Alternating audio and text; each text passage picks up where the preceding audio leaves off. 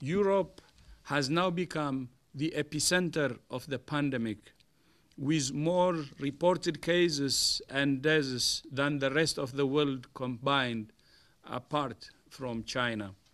More cases are now being reported every day than were reported in China at the highest of its epidemic.